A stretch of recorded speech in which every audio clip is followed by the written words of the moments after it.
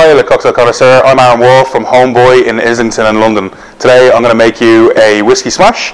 A little bit of a twist on what we all know as the classic. In 1900, the whiskey smash was written in Harry Johnson's book as just mint, bitters, whiskey and sugar and shaken. Fast forward 90 years forward and Dale de Groff decides needs a bit of lemon juice. We think it needs acidity too, but acidity from a different source.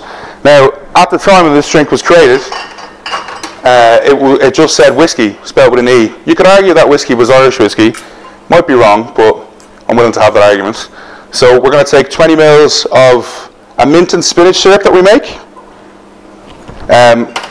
Mint and spinach has an acid in it called oxalic acid. Oxalic acid is similar to the acid you find in apples, malic acid.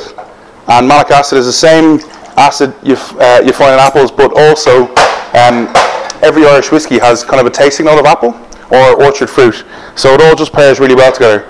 So we took 20 mils of the mint and spinach syrup, 20 mils of Nolly Prat.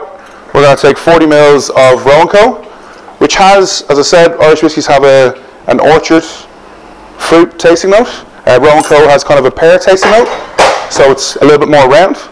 And then 3 dashes of orange bitters. We're going to shake that up with ice.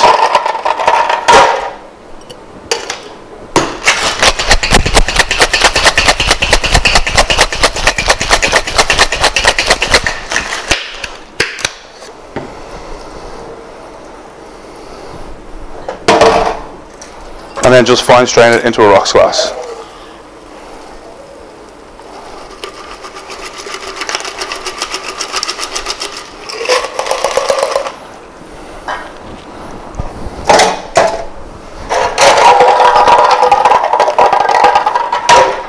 And then just garnish it with some fresh mint.